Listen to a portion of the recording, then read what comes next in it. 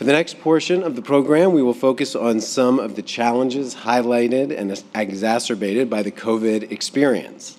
We have a terrific group of New Deal leaders and policy experts to talk about the opportunity that exists now to build back better, especially in light of increased funding and attention to these issues. We start with childcare. Welcome to Vermont Lieutenant Governor Molly Gray, Sam Abbott, Family Economic Security Policy Analyst at the Washington Center for Equitable Growth, and our moderator, Amanda Szekely, a Senior Technical Assistant Specialist at 0 to 3, where her work is focused on advancing state policies that support the well-being of infants and toddlers. So Amanda, Lieutenant Governor Gray, and Sam, welcome, and looking forward to the conversation.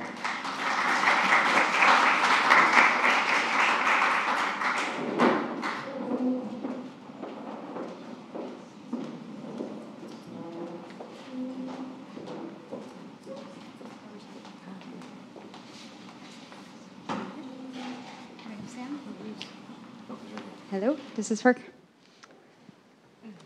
Hi, everybody. It is such an honor to be here with you all today and talk about this important issue and challenge, which certainly has been exacerbated by the pandemic. So I'm just going to start with a little bit of framing, and then I have some questions to bring in the Lieutenant Governor and Sam.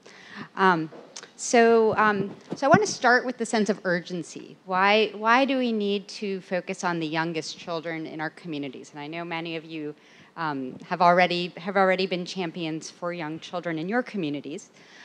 We know that babies' brains develop faster between the ages of birth and 3 than at any later point in life. And this is this critical opportunity.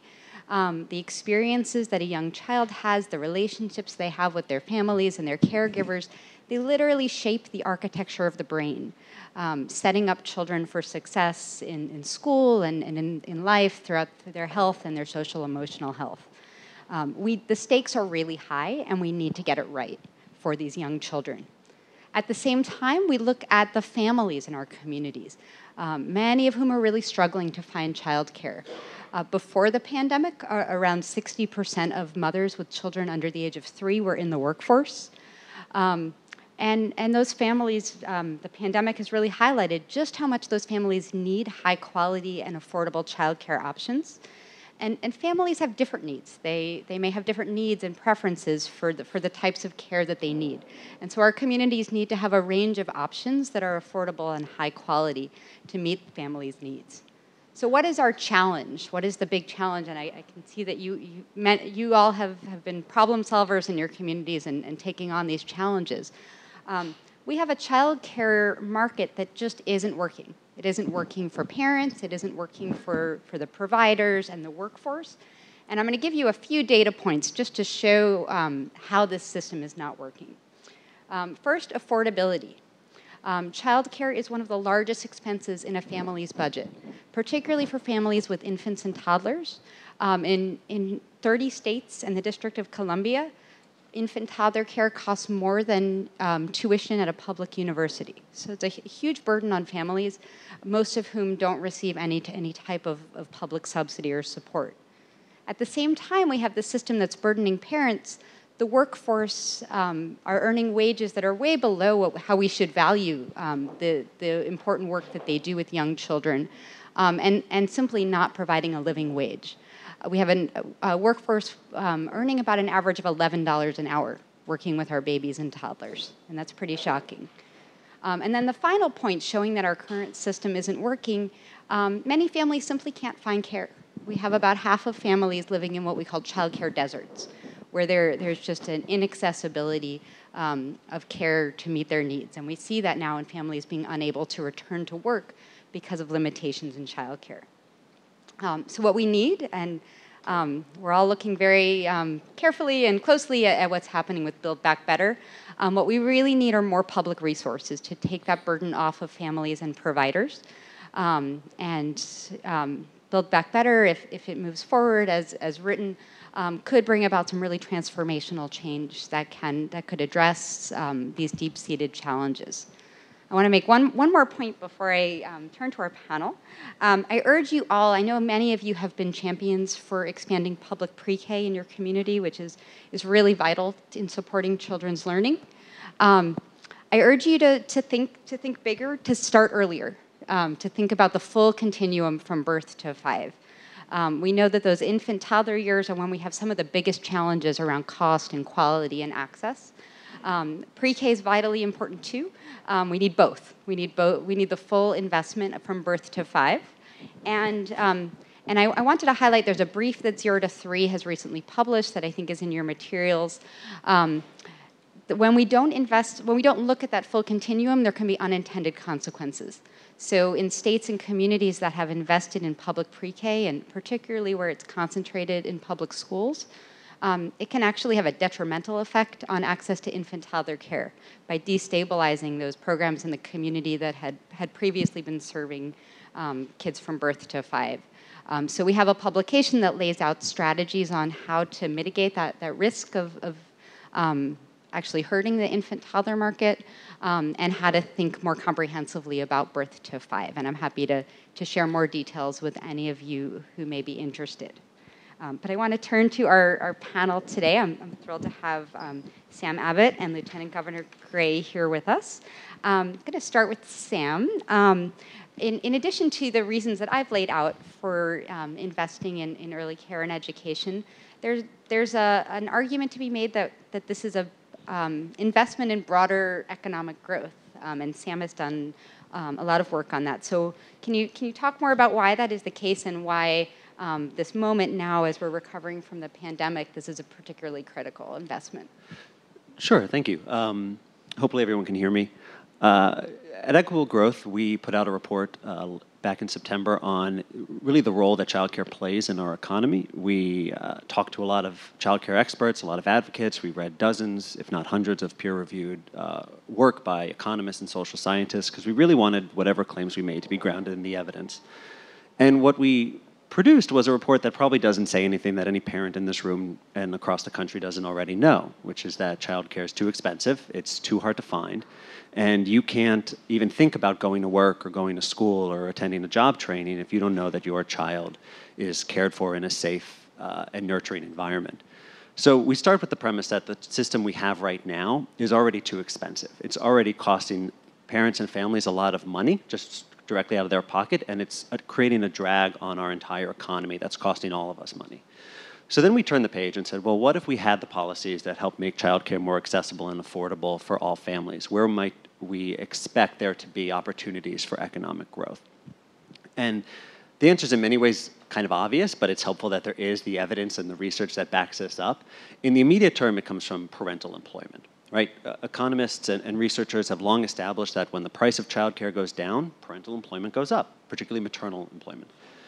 When the supply of childcare in a community, in a geographic area increases, so too does the parental labor supply.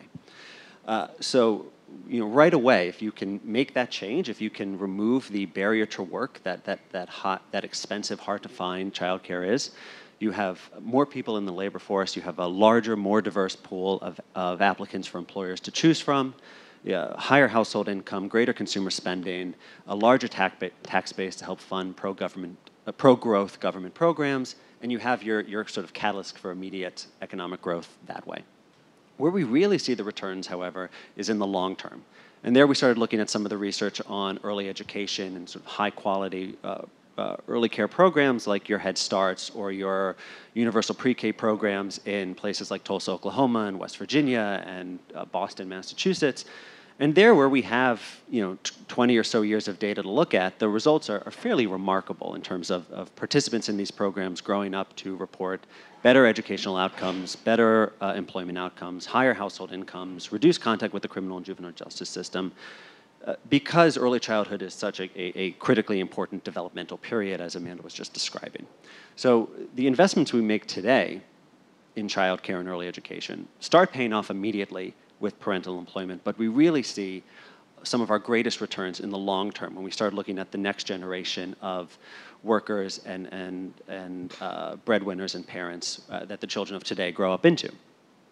That's the general story. That was true in 2021. It was true in 2019. We've also had this pandemic in the middle that has really complicated a lot of things.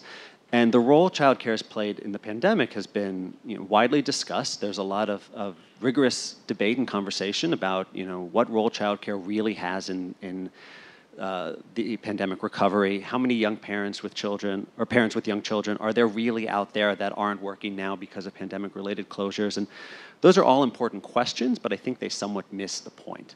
The childcare system we have now has been a barrier to work for decades. It has been preventing and tamping down parental labor force participation for years prior to the pandemic. So you can't return people to jobs they never had. But if we're looking at I'm sure you all have been talking and will continue to talk about workforce shortages and what's going on in the labor force right now.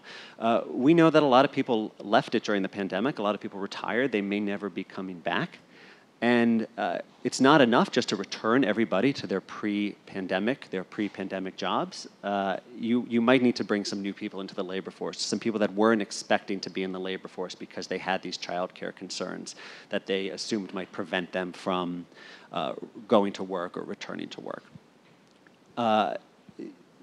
And we shouldn't also skip past the sort of very real experience of parents that are still dealing with pandemic-related childcare closures, even if that's not the majority of people that have yet to return to the labor force, and even if these people still have jobs, but they're just pulling double duty right now, taking care of kids and working at the same time, potentially approaching burnout and on the cusp of joining that great resignation that's going on right now. The latest research I saw was that as of September, about 1 in 4 childcare centers are still either closed or have significantly reduced their capacity, below 50% from their pre-pandemic enrollment status. That is, unfortunately, families of color, particularly Black and Hispanic families, are more likely to be dealing with these closures and this reduced capacity issue than white families. So if we want an equitable recovery for the total economy, where everybody can share in broad-based and sustainable growth, you need an equitable recovery of the childcare market, and that's where really the careful distribution of these American Rescue Plan dollars becomes so key. Yeah. Thank you, Sam. I want to turn to Lieutenant Governor Gray. I understand that you recently had an opportunity to tour your state and talk to constituents about their needs as you recover from the pandemic. What are you hearing from parents and from childcare providers? Well, thank you for the question, Sam. I'm regretting not having my notebook because I would just be writing down one thing after another that you just said, and I'll do that after. I just want to start by thanking everyone for being here. It's wonderful to be on this panel. Also recognizing that we're in what feels like a barn. I grew up on a farm in rural Orange County, so this feels really good. I spent the last 5 months spending a day per week in a different county in Vermont. We're 14 counties, pretty small. In the Northeast Kingdom, the most rural part of the state, sort of where New Hampshire, Canada, and Vermont come together, 15% of Vermonters live in poverty. I don't know if there's the folks from Maine who are here. If you raise your hand, do we have any Mainers? No Mainers. Vermont is the second or first oldest state in the nation. We compete with Maine regularly. We lost 28,000 people in the workforce during the pandemic. The highest number of employment claims, or the greatest percentage of employment claims in the nation filed by women, were filed in Vermont in the months of October and November of last year, about 74% of unemployment claims. So Vermont women really contribute to I believe it's 80 million women who left the workforce nationally. So what I heard from Vermonters and what I continue to hear every day, and I want to recognize, we keep saying we're out of the pandemic, but we're really not. We're not even in endemic yet. But what I heard from Vermonters, what I saw meeting with our family and child care centers, meeting with our designated mental health agencies, which are often working to provide parents with access to different child care facilities. We've seen a proliferation of facilities closing, right? So obviously that impacts parents. Some parents driving 45 minutes in rural Vermont trying to get their child to a place where they can access child care, and then driving to work, and then 45 minutes again at night. So if you do the time on the clock, that's quite a bit of time. But then sitting with childcare providers in tears, right? And I'm sure you've also experienced this if you've been meeting with providers, like asking for a lifeline. And the palpable crisis, I think, comes from child care providers are also parents, and going home and not only caring for our kids. I'm a stepmom now to 11 and soon to be 13-year-old, caring for kids during the day, but then coming home and also trying to care for kids. And when kids get sick, providers having to leave the workforce, not having enough subs. I talked to one director who was stepping in to meet the needs on a daily basis. In Vermont in particular, Vermonters spend on average $20,000 a year on childcare, which for a small aging state with a shrinking workforce and a generation that's really struggling to care for kids and to care for parents, that's a lot. On average, a two-parent household with 2 kids is spending 40% of their income on childcare, more than Vermont State College education, which is also some of the most expensive state college education in the state. So just to give you a sense, but I know that Vermont's not alone. We think we're special, but I know that rural states and rural communities across this country are really struggling to figure out what this means economically. The economic parallels are obviously there, and it's trying to, and I can talk about some of those solutions through the Recover Stronger tour that I did. That's what we called it. It just released a report on Monday with 10 different things that we can do right now to invest the American Rescue Plan Act funds to, 1, meet the immediate crisis, 2, help families, and 3, make sure that we're investing in a strong early childhood educator workforce. But happy to talk more about that. Yeah, I was just going to move to talking about solutions. And so I'm wondering if you could speak a little more about how Vermont is using those American Rescue Plan funds to support childcare, and then recognizing that's a short-term infusion of money. What's your longer-term vision for early care and education in Vermont? So we haven't invested the funds yet, and I think it was a really interesting conversation yesterday at the White House. Some Vermonters, I think a lot of Americans, aren't going to feel those funds until our legislators begin implementing. And so as mayors, you're also going through the process of figuring out the local pots of money and how those match with the state pots of money. So going into the legislative session this year, coming forward with an agenda, 1, around the lifeline. How do we bring up those wages so we don't have childcare providers going to Dunkin' Donuts or McDonald's or Burger King because they're making more money and they're getting more benefits? So having a livable wage within the workforce right now. Also considering bonuses to keep childcare workers being able to succeed. I think mental health and support services are important, making sure childcare providers have access to childcare. We have the childcare financial assistance plan, which basically means if you meet a certain income qualification that you have access to childcare at a reduced rate or for free. But very quickly, for a lot of Vermonters, you reach the benefits cliff. So do you take that raise? Do you take a job that pays you a little bit more and then lose access to affordable childcare? So expanding access to that program immediately, doing everything we can to support recruitment and to really help the next generation that is looking at going into early childhood education, which is what it is, making sure we have tuition repayment or loan forgiveness, trying to find opportunities right now to meet recruitment, to meet retention, and then to keep our centers open. Thank you. I'm thinking, and I know the Build Back Better Act's on everyone's mind, and it's we don't know yet what will happen, but I'm wondering question for both of you, how you think this bill could transform early care and education in this country, and what, for those in the room who may be tasked with implementation, what are some of the challenges and opportunities that they'll face? Do you want to take it? Go for it. Sure. I think what's could be most impactful about Build Back Better, besides the ways it's going to make childcare more affordable for families, is the infusion of those public dollars that are really the only way to correct what's going on in the childcare market, which is an unusual market, right? We're asking parents early in their life, probably early in their careers, to spend $10,000, $15,000, $20,000 they probably don't have. providers are cutting costs really down to the bone, but there's only so only so many cuts you can make and still have a safe, habitable, child care facility. So we've got this strange situation where parents are paying too much, but they're also kind of getting a discount on the backs of the workers who are making very low wages and the providers who are getting by on razor thin profit margins. The way the sort of economics of that works out is that childcare providers need to keep enrollment basically at the near top at all times, right? You need to have full enrollment in order to stay in the black. And when there's an economic downturn, it doesn't need to be as dramatic as the pandemic recession, but in this case, unfortunately, it was. Just removing a few children from that classroom can really cause a ripple effect that skews the economics of that child care provider and really easily send them into the red.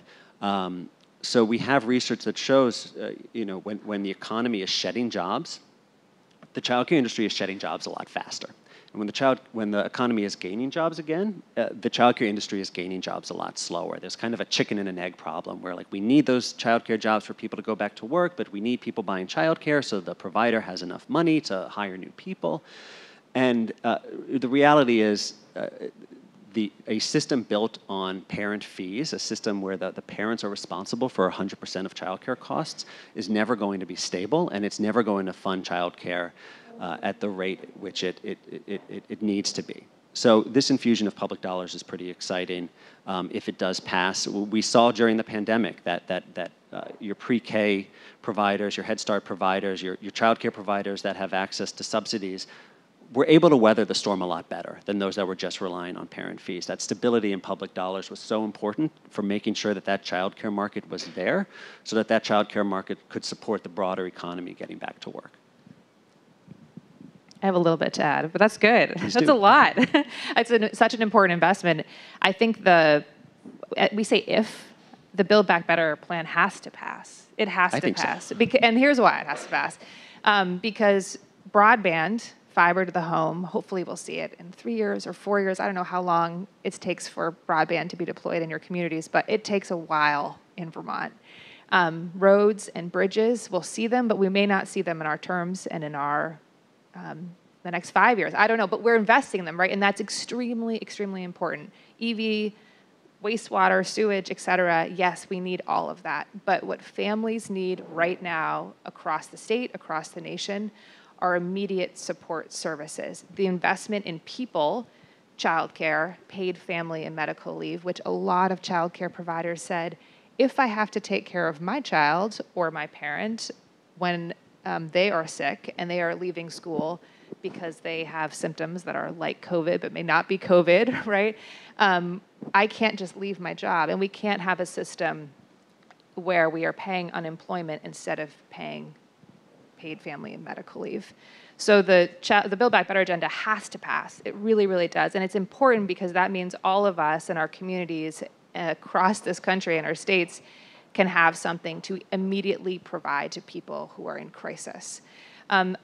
Very, very concretely, there's a big difference between paying 40% of your income as a middle-income family on childcare and 7% of your income as a middle-income family on childcare. And that's what the Build Back Better plan includes very, very specifically. But for a workforce that needs to be reinvigorated, that really needs to to have parents that are able to stay in the workforce, to afford childcare, but then also to have childcare workers, early childhood educators feel fully supported. This is it, and this is the moment, and really not backing down from that and making sure that it is about the economics, absolutely, but it's also about morality and where we're at and just caring for people and caring for our communities generally. Thank you. And I would just stress, and I know you all have different roles in your states and communities. If this does pass, it will be once in a generation, maybe once in a couple of generations, opportunity to rebuild this broken system. And it's going to be an implementation challenge. It's going to be a lot to do fairly quickly. And I urge all of you in your roles as communicators and implementers, it's really important that we get this right and that we listen to families and providers throughout the implementation and really demonstrate that this kind of investment in the system can make a difference.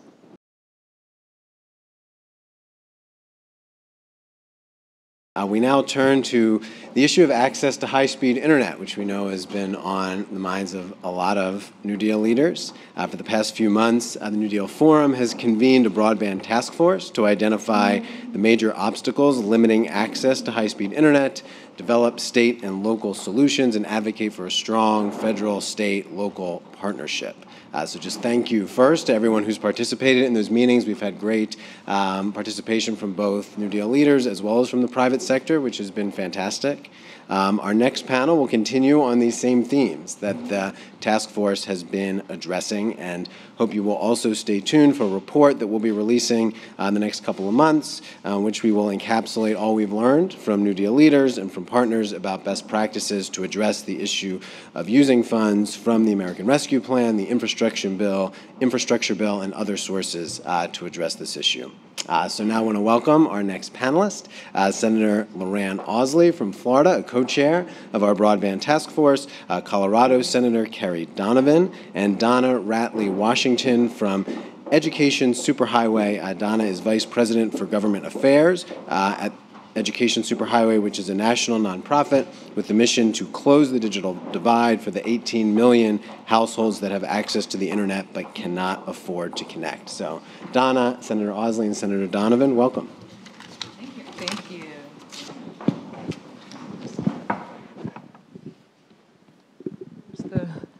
Okay. Thank you, Jonathan, for that wonderful welcome, and thank you, senators, for being here. I know everyone's looking forward to your on-the-ground stories of tackling this issue. So I'll just kind of set the plate and the stage a little bit. March 2020, right? Doors closed for 55 million K-12 students around the country. We started washing our grocery bags as they came to the front door. We realized we didn't have to do that, but we did it for a long time. And we realized the extent of how many students were not connected. The numbers were about 15 to 17 million K-12 students could not remote learn. And so what we had known about since 2009, the homework gap, became the learning gap. Students simply couldn't go to school. And so, most of us saw that really sad picture of the kids sitting out of the Taco Bell in Los Angeles, trying desperately to connect to remote Wi-Fi. So Education Superhighway data is our driving force. And our data tells us there are about 28 million households who are offline in this country. 18 million because they just simply can't afford it. 7 million because there's a lack of infrastructure. And 3 million, really have no good reason. They don't lack infrastructure, and their incomes tell us they can afford it. So, what happens? Congress appropriates, historic amounts of funding. So the American Rescue Act, $10 billion is come out, right, in September that Treasury is going to manage. And states right off the bat from that are going to get $100 million. Every state's going to get $100 million. And then they'll get a proportionate share based on their population and based on how many rural and low-income individuals live in their state. Florida, $366 million allocation. Colorado, 170. Anybody from California, not unexpected, David Silver there from Oakland. Chalks in at the highest number at $544 million. And then there's the Build Back Better, $65 billion for states, for broadband. And states, again, are going to get off the bat $100 million right off the bat, and then a share based on how many unserved households based on FCC data maps, and how many unserved households are in high-cost areas. So that's a lot of money. There's 42 billion, right, to build out for infrastructure, and that's the 100 million that you'll get right off the bat. There's an additional 14 billion that's going to extend the federal subsidies that each household who's income eligible will receive. And so, unfortunately, right now, and I'm encouraging you all to think about this, only 16% of eligible households have taken advantage of those federal subsidies. That's the national number. It holds pretty true for states and cities around the country. Of course, some are doing better than others and getting their fair share. There's another $2.74 billion for digital equity and inclusion efforts, 60 million that you can use for planning, and then the rest for actual capacity grants, and then a competitive process. Okay, so that's a lot. It's a historic investment in broadband. What are you going to do with all that money? So we encourage you to read our newly released report, The Affordability Gap. It's chock full of data and policy recommendations. And I'll highlight 3 critical interventions that we recommend. 1, get the data. Know who is connected and who is not connected. We've entered into non-disclosure agreements with 130 ISPs around the country, covering 90% of K-12. We can tell communities who is not connected and what ISP can connect them. Surveys are great. People don't answer them. They think mobile is the same as having at-home broadband. So start with the data, and then once you have data, targeted data, stand up a broadband adoption effort, right? Again, 16% of eligible households are accessing that money. States are leaving that money, their fair share, for their communities on the table. So after you stand up that, look at best practices, innovate, leverage technology, leverage innovation. So our intervention is putting public Wi-Fi access points in low-income apartment buildings and in public housing. It solves for affordability, it is free, and it solves for the enrollment challenges that we all know exist. Again, the 16% accessing federal subsidies. I have to call out David Silver, who's in the audience from Oakland. He's the Director of Education for the City of Oakland.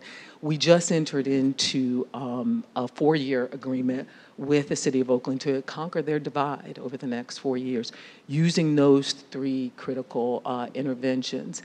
And David and his work, and hopefully we might have a chance to hear from him later, he really exemplifies what communities need to do. 1, corral all the right stakeholders, get them in the room, right? Leverage innovation, look out what's the best practices, leverage innovation. 2, whatever your process is, root it and guide it by the data. So that's my recommendation. Love to get into that more, and hopefully David can expand a little bit, but would love to talk to the senators here who both have established themselves as broadband experts within their state and within the country.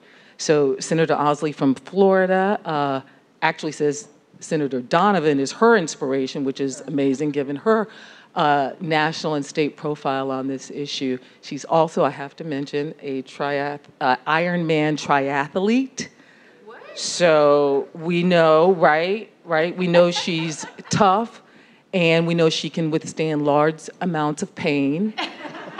And so we think that means she can tell us how a New Deal Democrat is effective in a red state, and she'll tell us more about that. Senator Donovan has been a force, again, in her state for broadband and nationally. Prior to being a state senator, she was on the Vail City Council, and I understand recently the first bill she sponsored as a state senator was on broadband and just got passed, and so would love to hear lessons learned from Senator Donovan. So we'll start with you, Senator Ausley. Thank you so much. And I have to say, we've been at this well before the pandemic. I mean, so I was served in the House representing an urban district and really didn't think about broadband too much until I started looking at a Senate district which included 11 counties that it's 9 very rural counties. And as I got out there on the campaign trail, realized these people do not have access. It's not that they can't afford internet. It is that it's simply not available. And this was before the pandemic. And so I made it sort of a cornerstone of my first year in the Senate to start thinking about this. And where do I go for ideas but to this network, the New Deal. And after many conversations where Senator Donovan we'll hear from her. She's been dealing with this in Colorado for years. But this is, it's a two-pronged problem. It is, and the solutions to the problems are very different. Rural deployment is it's a smaller part of the percentages that you showed us, that you gave us, but it is a harder problem to solve, and it's almost exactly like the child care example that we just had. It's a business model that doesn't work. The industry is not going to go into these communities where there's not enough people to pay the bills. So that is, to me, where government needs to step in. And the other piece is the urban adoption, and that there are solutions, but equally challenging. But the solutions to both are very, very different. And I would say the rural solution is just messy. I mean, it's just hard to get people in a room, but now we have the money, and it's up to us to, I think exactly what you said, to share the best practices, bring the stakeholders together, because I know in my state, I tried to get things done without bringing the industry to the table. It can't be done. They have to be partners at the table with you. You may not get everything you need, but you have to start there. And I think the question that Tashara brought up yesterday is vital. The technical assistance for these smaller counties and cities, that the resources are there, but they don't have any way to access the resources without someone literally holding their hand. And so that, I think, from the state level, I'm pushing for our state Office of Broadband to provide that technical assistance. And I was encouraged to hear the White House folks yesterday say that they're looking to find the best examples of the federal government also being able to provide that assistance. Thank you, Senator Donovan. Now for the real expert. Yeah, thanks. I just want to start by saying thank you to the New Deal and also the supporters of the New Deal for allowing the broadband conversation to continue. I think it's one that's easy to kind of say, well, it's solved, or we've did it, check the box. But it is groups like the New Deal that allow us to keep learning from each other and not saying that we're done yet. I would say we have an incredible opportunity in front of all of us, no matter what hat we wear in our public service, with this incredible influx of dollars coming in. And I would say, I think it would be, the easier route would be to write that policy or go through the rulemaking or have a hearing that just kind of says, this is how we're going to spend the dollars. But I would encourage all of you to use these big dollars as a hook to really do transformative change, right? Because you can write a policy that just says, here's how we're going to spend the dollars. You can also use that exact same opportunity to kind of address structural flaws that you'll never be able to pass again if you don't have the dollar figure tied to that policy, right? Particularly with telecom. Telecom is one of the most challenging, well-resourced lobbying groups to kind of take on. And so I think what's remarkable with these dollars is not only be able to solve a problem for our communities, but also maybe to enact legislation or concepts that maybe you wouldn't be able to do if you didn't have the carrot of dollars tied to it. So some lessons learned from Colorado that we've certainly, I think, would do it differently in hindsight of looking back over the past 8 years of this issue are many. But some basic things that we saw, if you silo money in different departments, you really end up not using those dollars as effectively, and everyone wants to work on broadband, so your education department, your rural development, whatever they're called, your Office of Information Technology, your EcoDevo, everyone wants a little chunk of broadband, but the more and more you spread it out in departments, you just don't see that synergy. How do you address that? Either give it to one department and let them, be that distributor of the dollars, or have a group that's having that horizontal integration, through whatever level of government you're at. I've seen that one that's in a department versus one that's in an executive branch is a more effective horizontal entity, because the executive branch, I think, is one of the best. Is one way you really start to see it closed off and then not open to a more broader community discussion, right? That's, I think, just a general habit of an executive. But I just lost that battle in Colorado. We just moved it out of our Department of Regulatory Agencies and moved it into the executive office right at the time when we're going to have the most dollars we've ever had to spend. So I think it's always important to think where you put that original first nugget. And you can move it, but where you put that first nugget of broadband deployment. An interesting one that I'm sure there's different opinions even in this room, but one that I've fought for is how you define high-speed broadband, right? We all know the importance of definitions in this room, but be cognizant of where you put that first marker on the ground, because you can result in overbuild and upgrade instead of new deployment, right? If you put the speed high, which is, I think, intuitive where we all fall, right? We want to build the fastest internet that we can build. If you put it at a high speed and then start deploying resources with that goal, what you can see is telecom companies come in and they just do upgrades. Instead of, if you can keep a lower speed requirement for some of your effort, that'll require them to build the new infrastructure and build out. So again, that messy lines with when we're talking about rural broadband is if we gave people higher speed funding opportunities, we weren't seeing them invest in new broadband. There's incredible opportunities with existing infrastructure for redundancy. So look wherever you guys have grid management projects. Anything where you've talked about energy or grid management, there's probably fiber there that can be utilized. In Colorado and on the federal level, it can get messy because they say that you can't transmit data on those lines.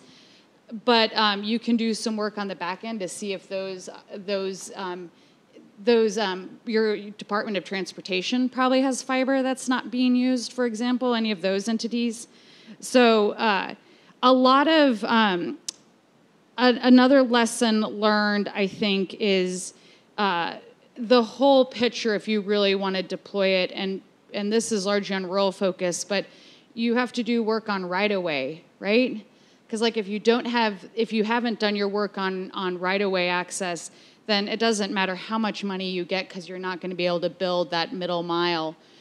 And then I think what's critical in these conversations too is, and I'm so glad it's gaining traction, is this concept of equity in access. And so Colorado spent a lot of time of trying to, this a boisterous goal of 100% of the state being wired. And we're at about 93% coverage right now. And to close that final gap, the conversation on equity has really elevated to all of the bills that I ran last session. Talked about infrastructure hurdles as well as economic hurdles, and we're trying not to distinguish between those anymore. So, and I'll conclude here. The last bill I ran was a $600 reimbursement program, and that could be for if you faced an infrastructure hurdle in rural Colorado, you could apply for satellite service, and if you or equally, no distinction between the program, the department, or how the money was talked about, or if it was an economic hurdle, your household could apply for that to cover the cost of broadband no matter where you were in the state. So I think in the earlier stages, you may have to separate out the infrastructure hurdle versus the economic hurdle. But in Colorado, we've luckily seen that we've now been able to unify that message now that we had a lot of the pieces in place. But the dollars, these significant dollars that you rattle off are mind-blowingly huge, and a really incredible opportunity. I think in one of those aspects where we serve our people in order to leave a legacy behind that will far outlast us and our communities.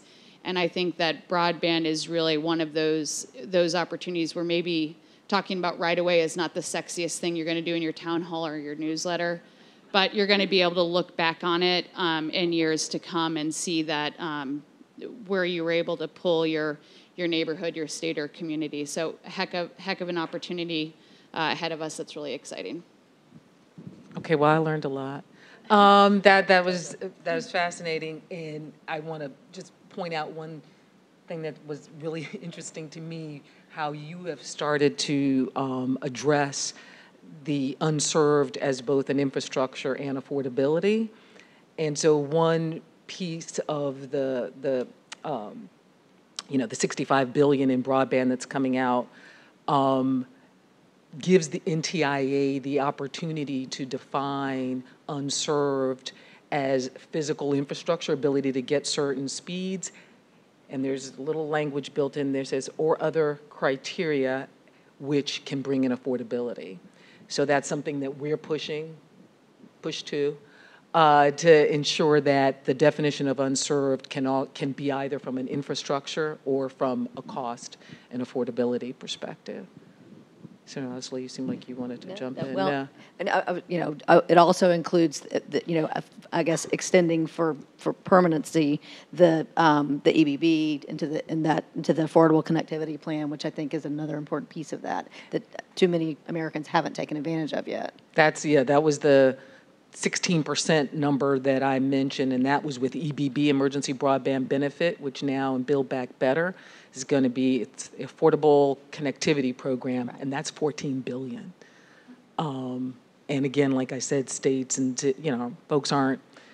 The last report that came out said only 25% of eligible households were aware. And y'all might not even know this. It's $50 a month for eligible households and up to $100 one time for a device. And so if you don't know that, that's something that's really important to get out to your constituents. Now it's going down under ACP. So it went down to $30. It hadn't gone yet. That'll be in December. But in order to extend that $14 billion for 5 years is the goal, and that's how the math worked out. They took that 50 to 30. And hopefully, that'll be all used up because folks will actually use it, but that should last for 5 years.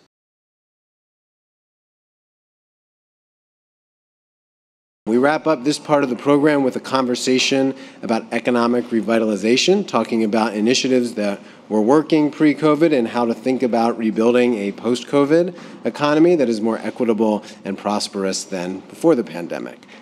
So welcome to Columbia, South Carolina Mayor Steve Benjamin, an honorary co-chair of New Deal. We have Scranton Mayor Paige Cognetti and Scott Shewcraft, Vice President for Policy at the Economic Innovation Group.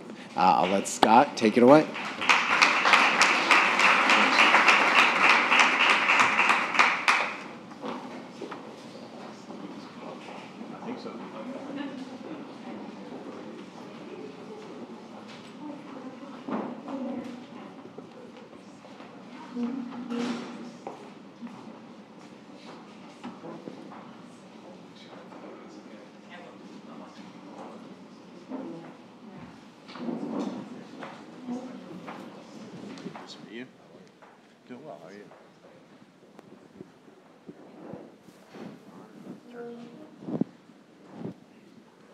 Is it on or do I? Okay. There. Hi, my name is Scott Shewcraft. I'm with the Economic Innovation Group. Many of you probably know about our group. I'll just do a quick introduction. We focus on economic dynamism with all of our policy, and we try to use market forces to address some things that are traditionally communities that are left behind and people who are left behind. I should plug our research team and their products in the way that they can inform the things that you all are working on. The Distressed Community Index is probably the one that most people are familiar with. And in August, we also released an interactive map on income from assets on the county level across the entire country. So you can look at sort of where the capital gains income is and the discrepancies and disparities in communities across the country. It's pretty fascinating, and the map is very informative and enlightening. As far as advocacy is concerned, which is the team I head up at EIG, we have 4 federal priorities. First, opportunity zones, which I think everybody's probably familiar with, and we're working on some of the reporting requirements that got dropped out in the BIRD process in the TCGA when it was enacted. We are working to ban non-compete provisions across the country, or at least render them unenforceable, with the exception of a few extraordinary circumstances, dissolution of a partnership, sale of a business. And then we are working on a Heartland Visas program, which would create a high-skilled immigration program that local governments could use as an economic development tool to grow their tax base by attracting these immigrants to their communities. It's an opt-in at the county level, and eligibility is determined by some characteristics of distress. I think, coupled with, we just released earlier this week a report on Tulsa Remote, which is a fascinating program in Tulsa where every dollar they invested produced $13 in new income within the community. And, if we have one lesson from that experience and from the pandemic, it's people can do really good paying jobs anywhere in the country. So, we think that bolsters our argument for the Heartland Visa program as an economic development tool.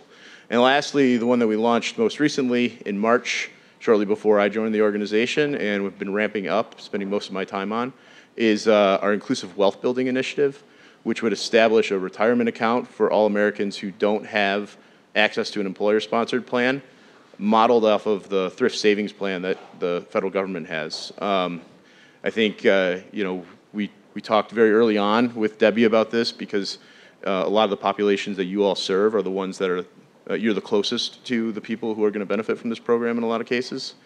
And there's a lot of lessons to be drawn from some of the state initiatives that have been in the retirement space. So I look forward to talking to everybody about all of those going forward. You can get me at scott@eig.org, and I'll connect you with the research team if you have any questions about any of those things.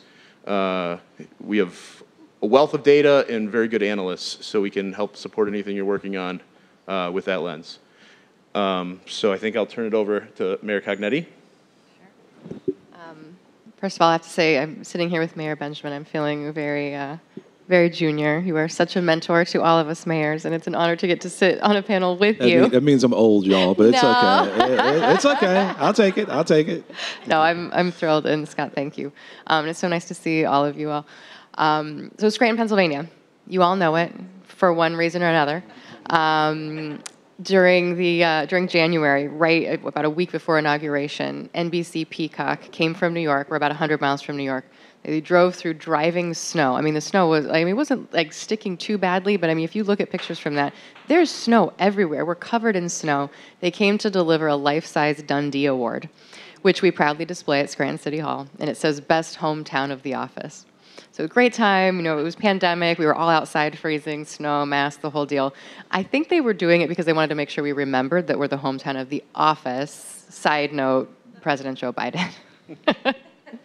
So we are well known in different ways. At least I think we are. We try to punch above our weight in a lot of ways. But we are a city of 80,000 people that has some real issues. We have a median income that is $10,000 below the living wage in the city. We have rents that are almost as high as Philadelphia, and Councilmember Green is here and can attest to the rents in Philadelphia are not low.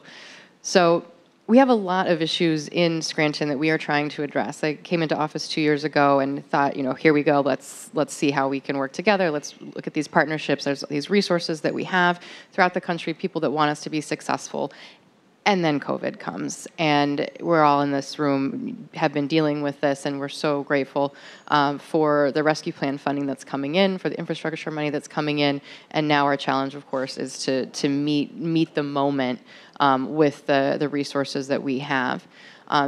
A story that's kind of a microcosm of what we face, I'd say, is on Juneteenth, I was excited to deliver a proclamation and speak alongside Senator Casey and our Congressional Representative Matt Cartwright at this wonderful opening of this new community center. And we had this great opening. We can't be in the building because there's no occupancy permit. At the time, I'm not quite sure. I hadn't talked to my code enforcement team yet, but we're outside. It's June. Everybody's happy. We're going to kick off this community center. The community center had been donated to this group by a wonderful business. But what we learned over the summer after we had that big party is that the building needs hundreds of thousands of dollars of work for us to even give them an occupancy permit. So we're working through that. We're trying to figure out how we help them raise the funds, how we work with them to get some of the work done, maybe at a discounted rate, or maybe some people will do some of the work for free. But I always think about it because it's right now there's the vision, right? So we have the vision in Scranton that this community group has this amazing vision for this community center that really can be, it's huge for our kids. We need it, not just in North Scranton, but all over Scranton. We need the vision of this group and these great leaders. You have the philanthropy and that spirit of giving from that business. They want to help them, but there's a gap, right? There's a gap from getting from vision and philanthropy and dollars available to actually being able to open that center and able to have kids there after school doing their tutoring, having their cooking classes, using it as an incubator for young people to be able to start businesses.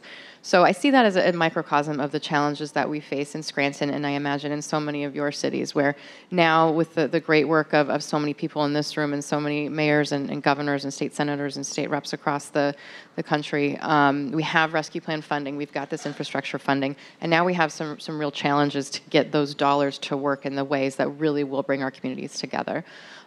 So that's a little bit from Scranton. Thank you. Not the home of the office, not the home of Joe Biden, just a little Columbia, South Carolina. And the mayor of Scranton's a lot cooler than the mayor of Columbia, I might add, too. It's great to be here with you, Paige. You handle yourself very well on the national stage, incredibly well, Mayor. And it's great to be with a lot of new friends and some of my old friends, all my mayors. How many mayors are going to have? I count 6, 7. Let's see, Mayor McLean, Lyrian. Christine is here. She's still a mayor. She got demoted to the legislature. My man Moreau and John and Adrian. Adrian calls me an OG. That's a whole nother story. And Mayor Beatty. To see my friends in 3D is pretty cool. The last couple years have been so amazing for all of us. I mean, we're talking about the greatest pandemic since 1918, probably the greatest economic disruption in an election year since 1932. Just left my hotel, the greatest social challenges around race and police violence probably since 1968, all wrapped up into 1 year under President Trump, and the time in which we all needed to come together. It was a very difficult period, and certainly, obviously, I'm a mayor to my core, but all of us are leading our communities at different times and different places with amazing needs. I think each and every one of you deserves a serious round of applause for the leadership that you've shown. To hear, and I've thoroughly, Scott, enjoyed working with EIG over time. I mean, whether it was on opportunity zones or even before that, the Investing in Opportunities Act, trying to, and I loved the work because it was Cory Booker and Tim Scott and Ron Kine and Pat Teaberry showing that you could have bipartisan, bicameral leadership that would be data-driven, and we're going to try to figure out how to humanize that data to bring more private sector capital to help lift up communities. We haven't been able to execute perfectly, but the idea and the thought leadership that goes behind continuing to push our communities forward is exactly what we need more of. But to hear Mayor Cognetti talk about just the data, and I think it's so important that, as the school commissioner from Memphis asked earlier, Commissioner Harris asked earlier, how do we humanize our discussions in a way that move people towards action? I'm not talking about how you bring something down to a 6th grade level or what have you, but how do you actually catch people here and then get them there and get people, those of us who are pragmatic progressives, who just want to get things done and want to solve problems, moving in the right direction. And it's not easy. It's even more difficult in the echo chambers in which we live today. I've used, and I was asked to speak briefly about infrastructure. Infrastructure has been kind of my thing. My colleagues will tell you that. When I served as president of the Conference of Mayors, my themes were infrastructure, innovation, and inclusion. Infrastructure, innovation, and inclusion, recognizing. And I can't tell you anything about infrastructure that Mitchell Landrieu didn't tell you yesterday, and the rest of the team at the White House. We are still at a point, even with $1 trillion dedicated from the federal government, still at the point that the America's infrastructure needs will still be woefully underfunded perspective. We always thought that there was probably more of a $4 trillion need. And this is hard infrastructure, not even talking about human infrastructure. And for years, that had been primarily funded by tax-exempt municipal bonds. And so we spent years protecting the tax exemption so that cities and states where 80% of our infrastructure funding was coming from would be protected in using that tool that had been written into the first tax code in 1913. We had some success there. Now, under the Biden-Harris administration, we have some real help coming from the federal government, not in the form of loans. Almost every dollar from the federal government that came to state and local governments came in WIFIA, TIFIA, and usually in the form of loans, not grants. So we have an opportunity here now, if we're very thoughtful and we're very strategic, to try and turn that $1 trillion into several trillion dollars. How do you deploy this in real ways that leverage not only investing in our hard infrastructure, but also, although I am a strong supporter of Build Back Better, we don't have to wait for Build Back Better to invest in human infrastructure. If we're thoughtful, if we're strategic, if we're very careful about doing work with people who share the values of our city. So we decided when I became mayor, and somewhere along the second year or so, I'm not sure. So Loranne used to run my office, guys, and it's been all downhill since she left the shop. But about my 3rd year in office, we went from a city that had the largest water sewer system in the state by far, to being the largest water sewer system in the state that also happened to own a city, because we were investing so much in our water and sewer infrastructure. Had some significant challenges coming into office, but we've invested to the tune of about $750 million in our water, sewer, and stormwater infrastructure. Been very aggressive about establishing goals regarding the inclusion of local businesses and minority-owned businesses and women-owned businesses, to the point that every chance we had that we weren't, you didn't have to just bid something out.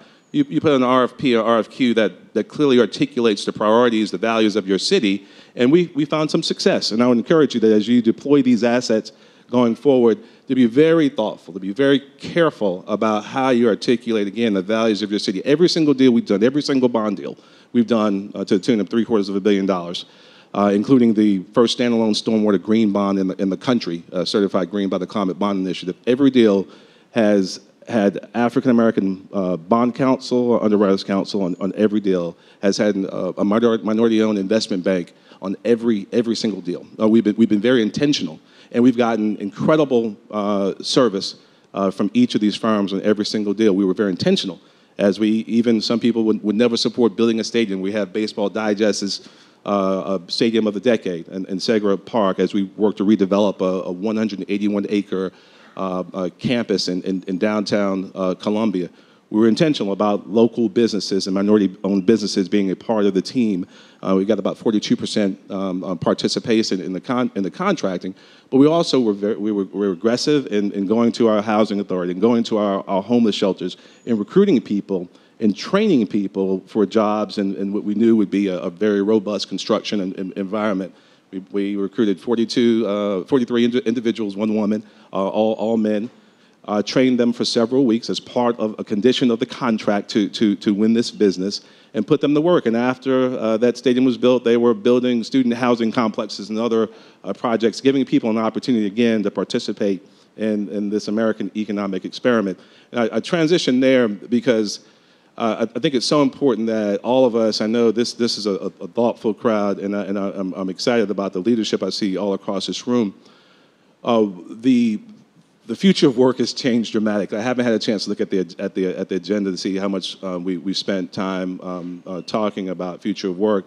But places that so many of us thought that we would be in 10 years or 15 years, because of the pandemic, we got there a whole lot faster. And the way that automation and AI and advanced machine learning is fundamentally changing our workforce, and particularly the way it's hitting people who live in the two bottom quintiles of American economic society, and their lives are fundamentally disrupted right now. How do we very aggressively and intentionally rebuild our economies in ways that pull them in? We'll have, prayerfully, some of the human infrastructure funding from Build Back Better and others. But with the dollars that we have now, as we deploy ARP dollars, as we deploy infrastructure bill dollars, how do we build into the ethos of the communities in which we represent that this has to be growth for every single family that lives in our communities? It requires again, the commitment that I know exists in this room, but it requires really intentional action. And I want to encourage you all to continue leading in that space, and I'll be quiet right now. So thank you. Thank you both. Mayor Benjamin, you touched on something that I wanted to ask both of you. You both have a background before elected office in some technocratic roles. In economic development, when I was first moved out here, I worked at HUD in public housing. So it's one of the few policy areas where you can actually solve a lot of the problems by literally throwing money at them. But you run into a lot of other obstacles and hurdles, and NIMBYism, things that everybody in the room has experienced. How do you translate those solutions into that sort of coalition that you need to act on the ground? It's very interesting you bring that up, because yesterday I was hoping to be at the White House, but was still at City Hall, was looking at our zoning map, actually, and working with the team to think how are we going to, over the years, how are we going to change this zoning map to enable the housing future that we need in Scranton? How are we going to bring people together to understand it, right? We don't want to force things on people. We don't want to say we know best. That never goes well. How do we bring the community along and maybe run the pilot programs that show that having more multi-unit housing zones is not a bad thing. It's not. And I think for us in Scranton, what's great is that we are 80,000 people. We are a tight-knit community. We are not a big city. We're big enough that we're on the map and we can be in rooms like this with these amazing ideas. But we're also small enough that I think we can do the pilot projects. We can make those cases. We can have the conversation with so many of our residents, with our businesses, with our community over the coming years. And so we are going to try to really bring everyone in. I'm originally from Portland, Oregon, and grew up seeing the kind of the housing issues, the NIMBYism that you see all throughout. It's human nature, I suppose, but through the West Coast. So seeing the crisis that's come about in my hometown, and then being in Scranton, where the housing crisis is very different, and we're not quite there. We're not out of housing. But we've got a finite amount of time to build coalitions, talk to people, have them bring ideas and concerns, to the table with us, because the idea that I told you so, or I know best, DC knows best, the folks in Scranton do not take kindly to being told what to think, and so we've got a lot of work to do, and I'm excited to hear ideas of how you all have done it in your communities. I think Mayor Cognetti's focus on zoning and some of the artificial barriers that we put in place to capital hitting the ground and meeting a very specific need is an important piece of the puzzle. I mean, certainly you need thoughtful zoning and development laws, but in many respects we have 21st century solutions and 20th century and maybe 19th century rules in place that govern how we deploy these resources. Obviously, every community is different, but it starts with a real dialogue and how, in the world in which we live now, do you source the very best ideas, you get as much input and buy-in to build consensus and then move forward. In our community, most of my public discussion is around mixed use, mixed income development. Everyone has in their ideas, in their heads, an idea about low-income housing or public housing. I do think we should change the low-income housing tax credit name to something else because it seems to fuel all types of citizen outrage at times. But the reality is that now we have so many more resources to deploy, and we have artificial barriers up to deploy them. I think some of those are local, and we have to address it. But I think the narrative, again, humanized and focused on some of the real challenging areas. The reality is that if you're talking about affordable housing or workforce housing or housing that meets the needs of people who live at 80% or 80 to 120% of AMI, you're talking about the people who really actually sustain our communities every single day. You're talking about teachers and public service workers. You're talking about police officers and the like. So I think trying to find ways to reframe the discussion that bring everyone to the table is a piece of the puzzle. But I think having more tools, having more creative tools, having more tools that give you more flexibility. Prior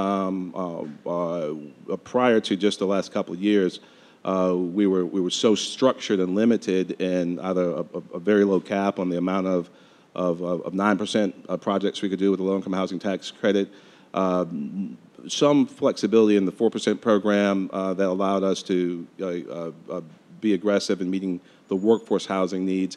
And we were very lucky in our city. I've been mayor for 11 and a half years.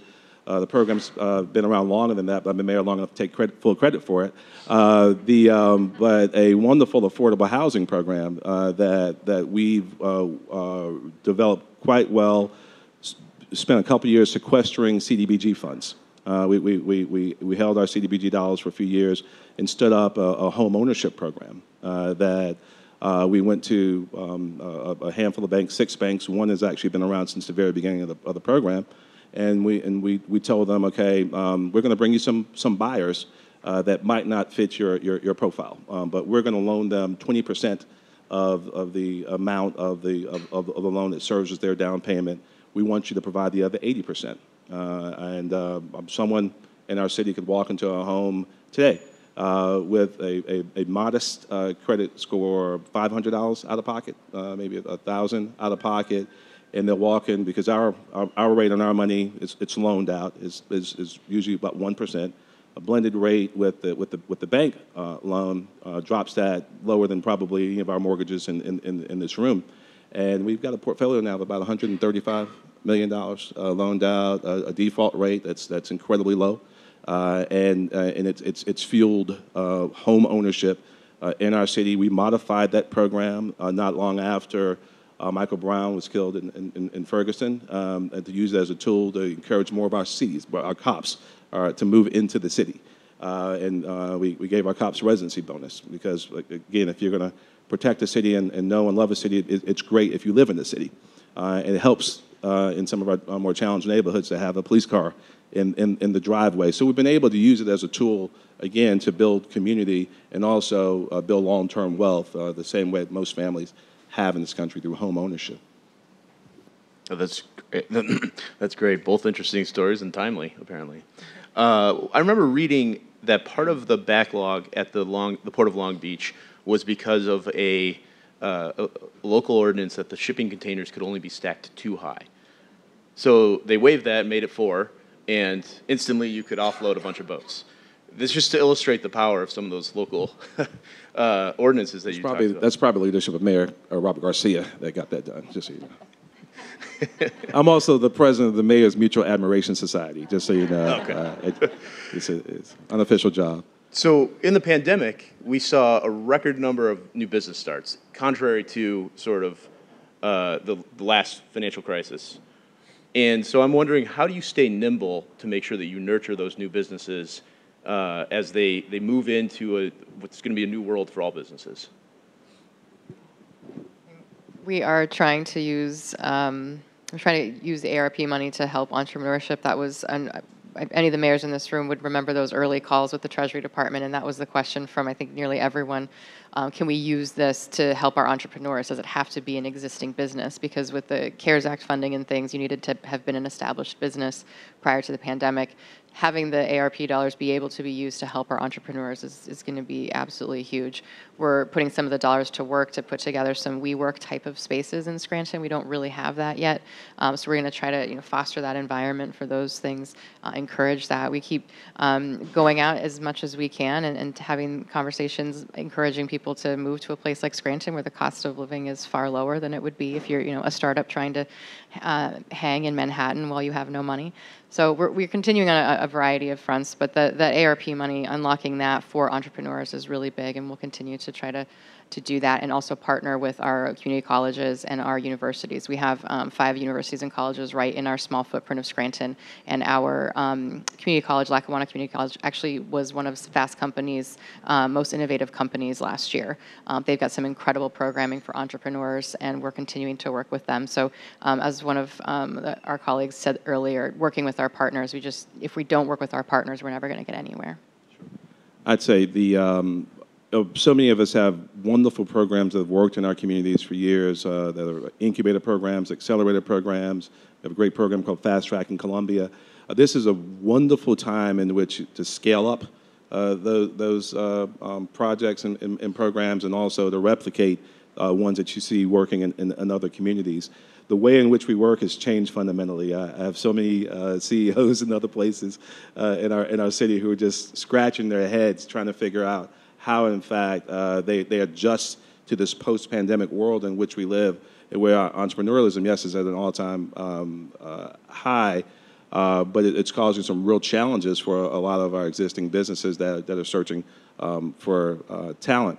I would also encourage all of us to also pay attention to our over 50 population, even before the pandemic. Those people between 50 and 60 were more entrepreneurial than any other cohort in our society. And if you think about, I use the term perennials as opposed to millennials. The gift that keeps on giving. Thank you, Helen. Thank you, Helen. But the idea that if you look, if there was pre-pandemic, 50 to 60-year-olds were a $7 trillion market. If you looked at that in terms of GDP, third only to the U.S. and China. I mean, a heck of a market there. So as you're building communities for Gen Zers and millennials and everything else, don't sleep on perennials. Investing there and investing in people who build those businesses, who also have not only a balance sheet, but also a significant amounts of experience, can also be a wonderful horse to hitch your wagon to as we prepare for what's next. I think we're getting the hook over here. Are we getting the hook over here? It looks like it. Certainly looks that way. I got the hook over here. That was a swipe of the finger. No, but thank you all. Thank you for including us. Yep, thank you both for being here. And I think right here. Here we go.